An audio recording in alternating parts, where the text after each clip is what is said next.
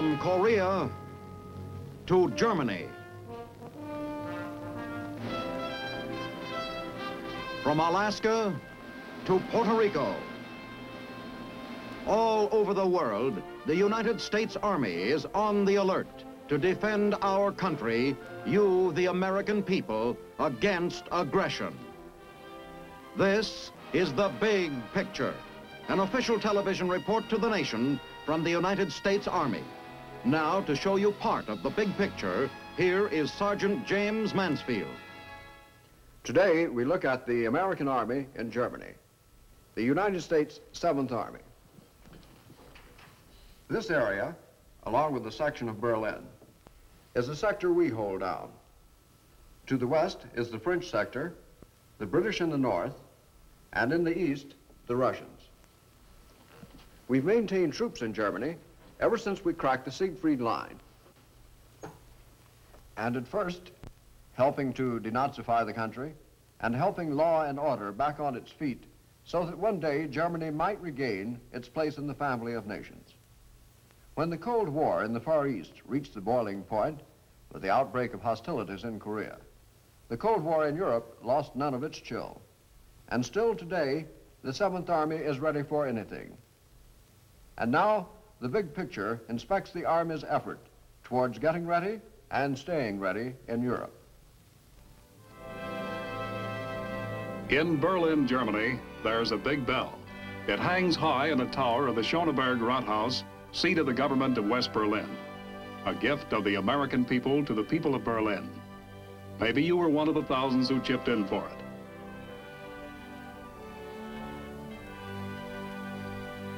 On it, there is an inscription, that this world under God shall have a new birth of freedom. At precisely noon each day, this bell is rung.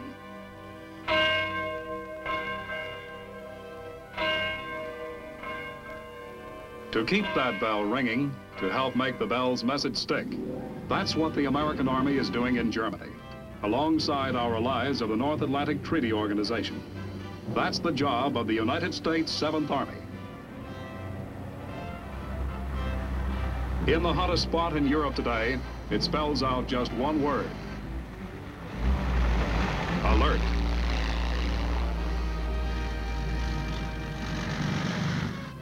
For occupying Eastern Germany is a power that has long declared its intention to dominate the world.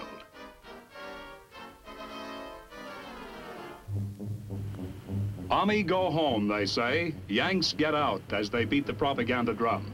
Heckle, kidnap, murder, spy, and enshrine men like Mao, leader of communist aggression in Korea.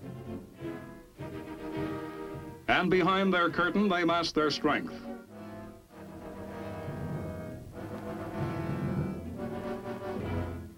We don't know when they're going to move or if they're going to move west. But whenever and if ever, we've got to be ready. Our tanks are gassed up and stay gassed up. The big guns are ready with live ammunition, and so are the small weapons. The machines are ready, and so are the men. Alert. A word here that means two things in the big picture: ready to discourage an enemy from striking, ready to meet him if he comes. But you can't keep an army wound up like an alarm clock just waiting.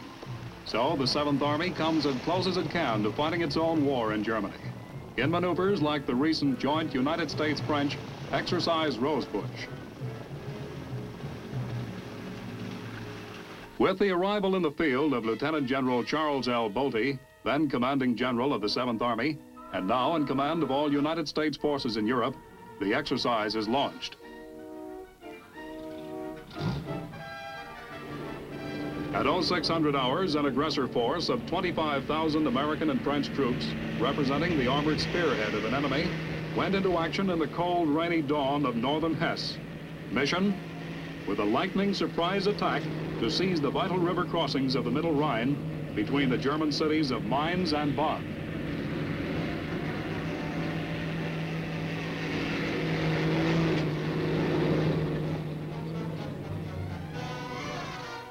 With the job of defending the territory, 50,000 friendly troops specific mission to cushion the shock for 72 hours while a strong defense line could be built up along the Rhine.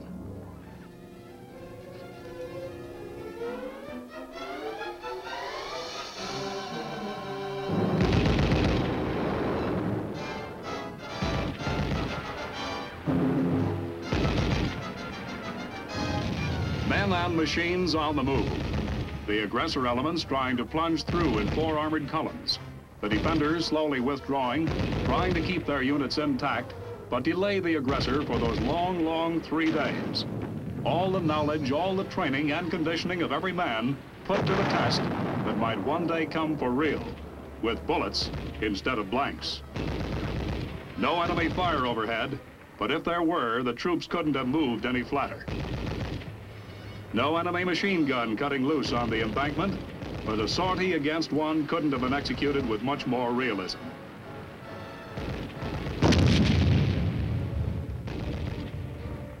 And when a man hit for cover, he hit, even though it might be a little soupy.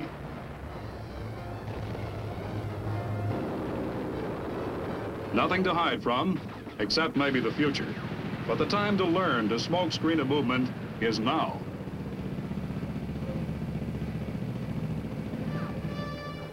Where a mistake can be pointed out by an instructor instead of an enemy marksman.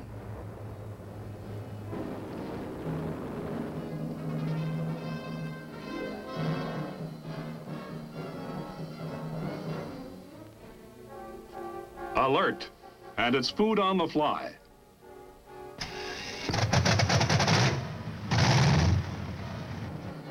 And the Stars and Stripes, the GI newspaper, really on the fly, delivered to troops in the field by helicopter.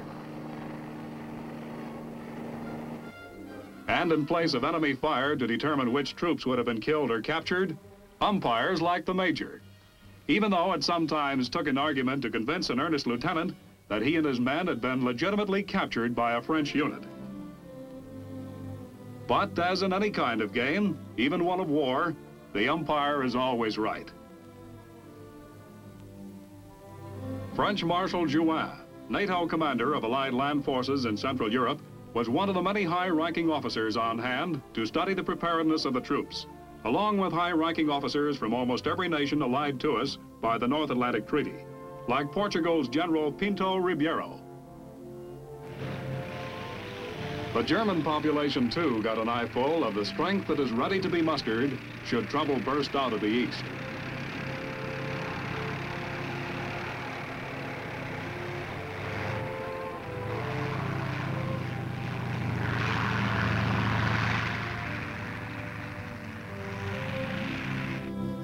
And just as wherever the United States Army goes, the smaller citizenry got a stomach full of chocolate bars and gumdrops.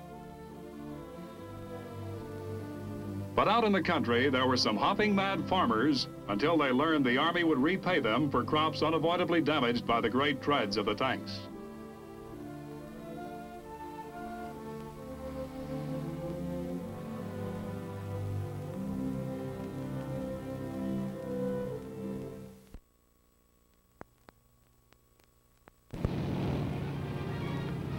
For 3 days and 3 nights, Exercise Rosebush went on. Towns fell and were retaken again and again. The defenders falling gradually back, but winning their goal.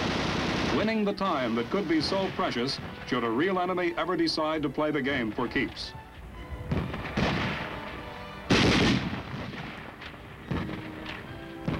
The defenders held stubbornly to every foot, every vantage point, till superior aggressor power incontrovertibly put them out of action.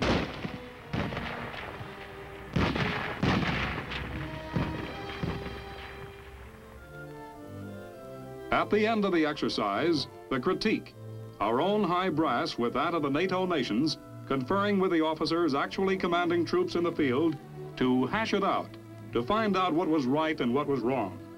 What is the potential of the forces committed to dissuading or stopping an enemy attack? Opinion, certain kinks to be straightened out, concepts revamped. But verdict, our forces are on their toes, ready with just about everything they have towards discouraging or halting aggression. But to get back to that word, alert, the key word of the 7th Army, and what it means to the American soldier, the GI himself in Germany. Sergeant Martin here is pretty typical. How about it, Sergeant? Alert. What is its significance to you? Well, right now, I guess, it means getting this VHF antenna up. Communications. It'll bring into the command post here the high-frequency signals transmitted from battalion headquarters. That's the job for today. But you know, alert means something else to us GIs stationed here in Germany.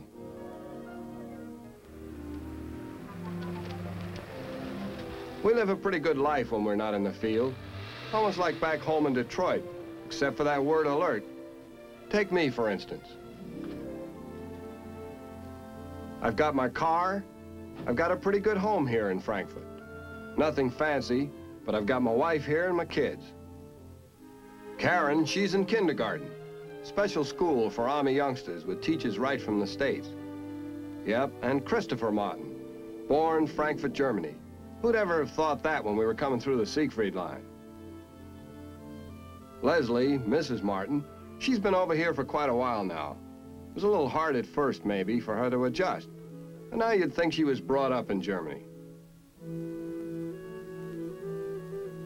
Bet she sets as good a table as any housefrau in Frankfurt. Knows how to shop. Of course, there's the commissary for military personnel.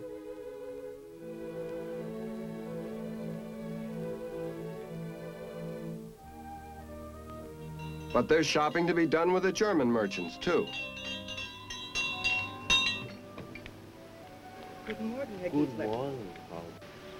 Und wie viel kostet das? 1 Mark. Okay. So, wie viel? 1 Mark 60. Okay. 2 Mark?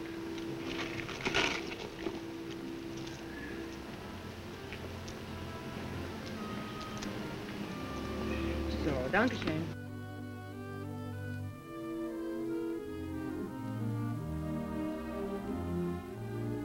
Anyway, it all adds up to good chow.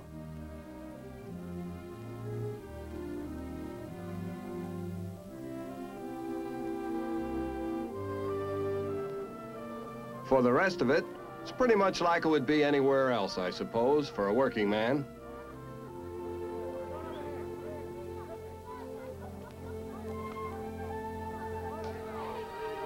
Of course, the football game you watch over here is soccer.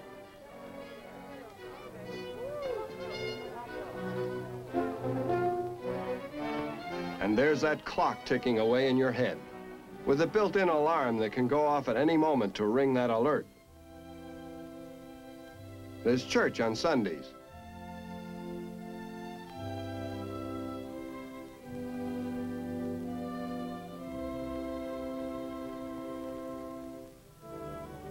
Maybe a little fishing with the boys afterwards.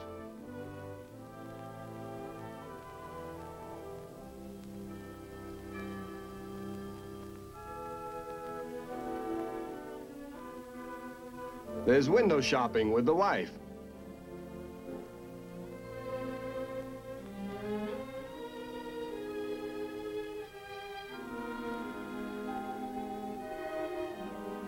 Western Germany's really back on its feet, too. Plenty to shop for.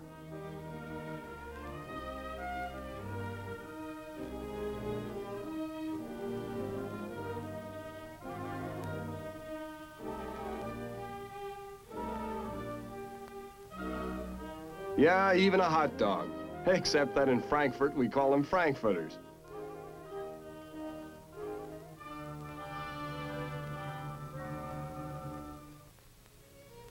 Then sack time till 6:30 when the kids blow their own special tune for reveille. That is, unless...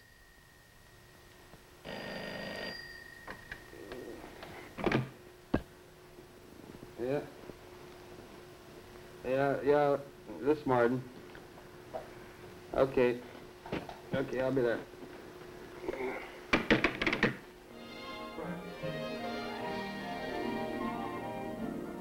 And that's right where the happy family life of yours truly takes on a different picture.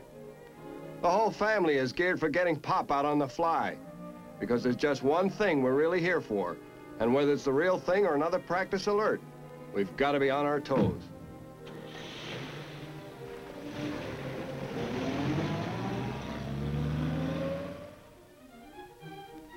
A good part of most GI's time in Europe is put into special training to better fit him to meet an enemy wherever and however he comes. At the Mountain Warfare School, Saalfeld in Austria, it's done on skis.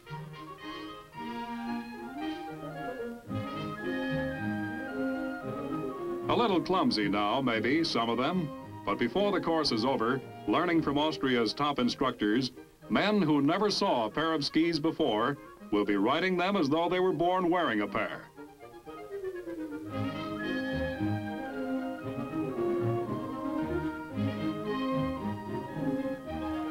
Sport? Sure. But with obstacles that don't usually grace the polite ski run.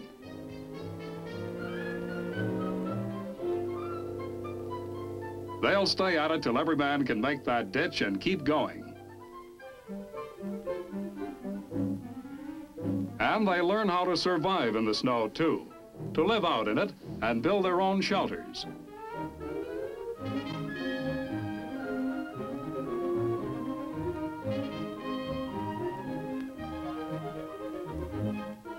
Be it ever so humble.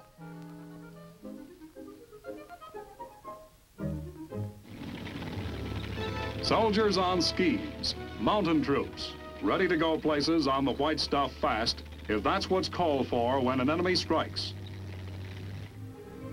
In Landgries, Germany, a former Nazi SS installation is used now by us for training infantry scout dogs. A nose for trouble, recruited and trained to sniff it out on patrol.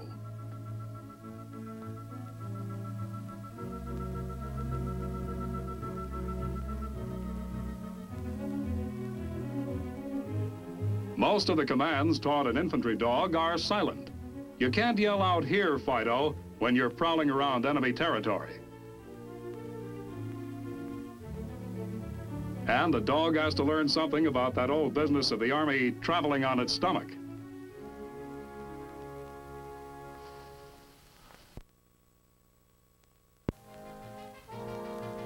He must develop unquestioning obedience, regardless of what he is asked to travel through.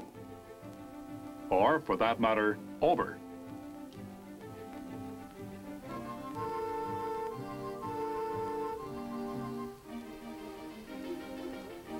He also has to learn to be tough if necessary. The idea isn't to make him a one-man dog exactly, but he's got to know that there are people in the world he isn't supposed to be fond of, and that it's okay for him to attack where his nose has smelled out trouble.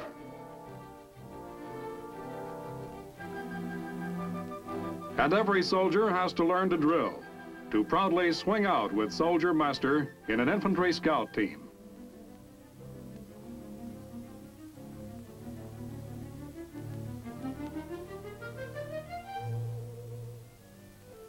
And here at Deggerndorf, Germany, is where Army nurses learn to be rugged. In an intensive course, every nurse learns how to live and work in the field.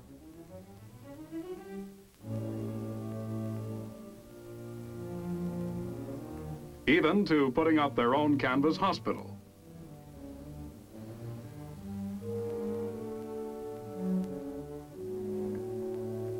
Learning to work outside the big, well-appointed hospital without the helpers and the stainless steel operating table. To understand what it's like to perform where a soldier's life can depend on the speed and the know-how of the nurse up front.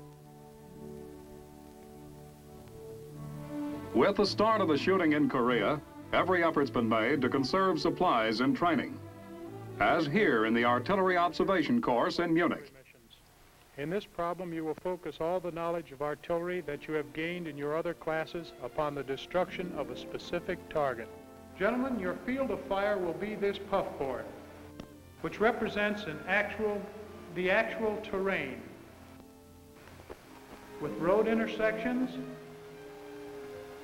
and the church steeple. The maps that you were issued prior to the class represent the area that you see before you on the puffboard. Okay, Sergeant Despain, you take the first problem. Your target will be this tank in the wooded area here. Now, Sergeant, fire this mission just as though you were on the observation post in the field. The ingenious puffboard lets the student perform as though he's calling for actual artillery fire. Chemicals simulating shell bursts register his shots on targets. Forward observer, Able Company. Fire mission. Azimuth 5800. Mark center of sector. Enemy tank will adjust.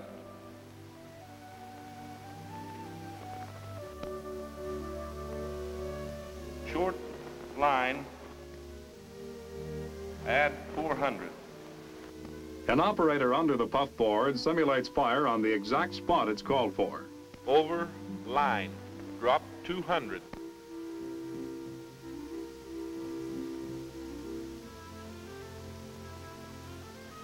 Okay, Sergeant Despain, you're on the target.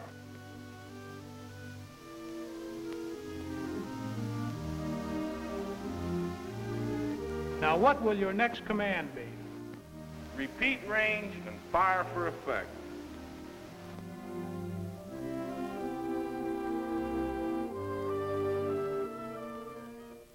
It isn't all training for the GIs in Germany, though. Through the German Youth Activities Organization, they're doing some of the teaching themselves, teaching German kids a way of life, for one thing. The GYA just sort of grew up from the days when American troops were taking swastika-handled daggers away from Hitler youths and teaching them how to play baseball instead. Now in almost every city and town in the American sector of Germany, GYA clubs, sponsored by the Army, bring hobby and art instruction, recreation and sports to thousands of German youngsters. And boxing gloves with Marquess of Queensberry rules in place of Nazi daggers.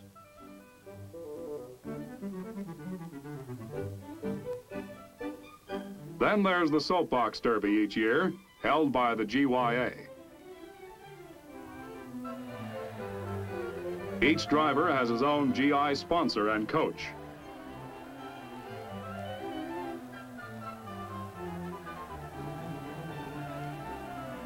Entrants come from all over the American sector to the final heats on a Frankfurt slope.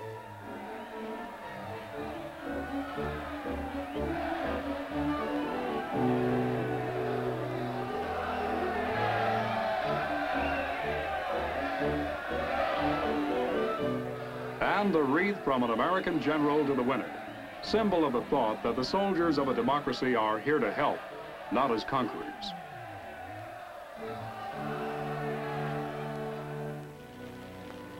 Seventh Army troops have had other opportunities to demonstrate themselves as good neighbors in Europe. When Holland's dikes went out under the hammering of tremendous seas last winter and new storms were blowing up, Army engineers went into fast action.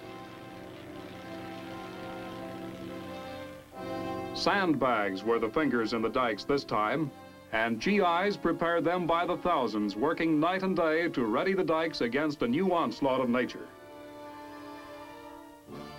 A bulwark against the further devastation of flood.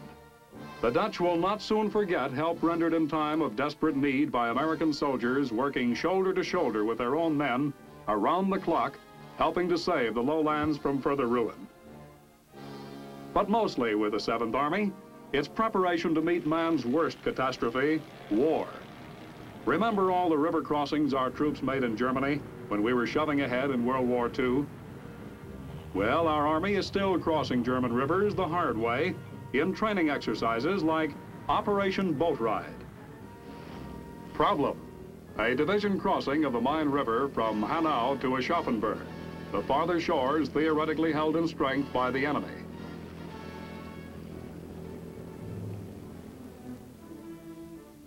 To cover the crossing, keep the enemy ducking on the other side, heavy firepower, division artillery, including the big self-propelled howitzers, are ready to throw across a curtain of steel and lead as a screen for the hazardous operation.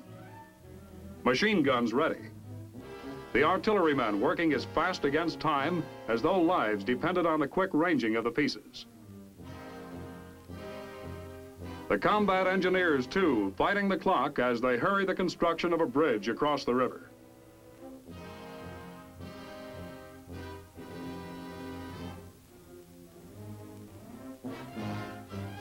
A bridge on floats that must sustain the thousands of tons of a division's armor.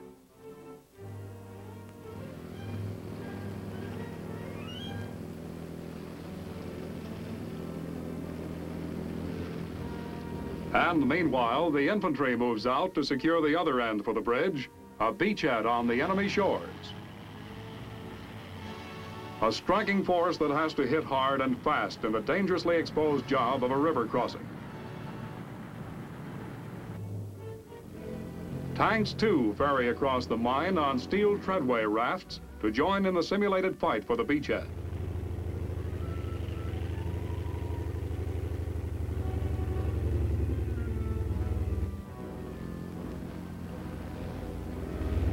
Armored support for the infantry to smash ahead where enemy resistance is most stubborn.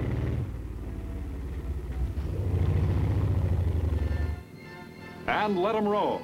We did it before, and to make sure we can do it again if we have to, we're doing it right now, in the strange shadow war we wage in Germany.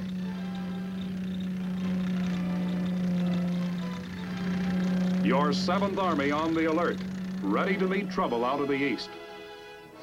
That this world under God shall have a new birth of freedom.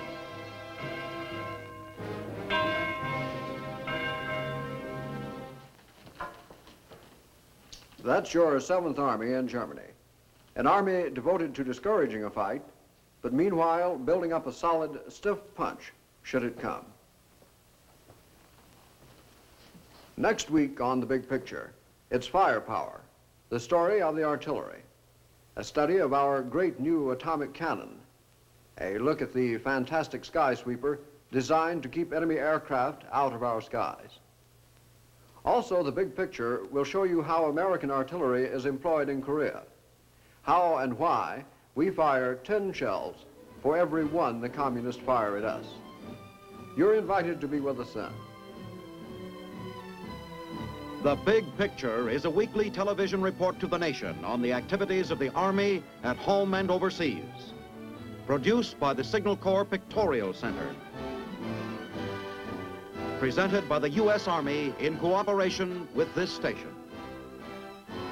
You can be an important part of the big picture. You can proudly serve with the best equipped, the best trained, the best fighting team in the world today, the United States Army.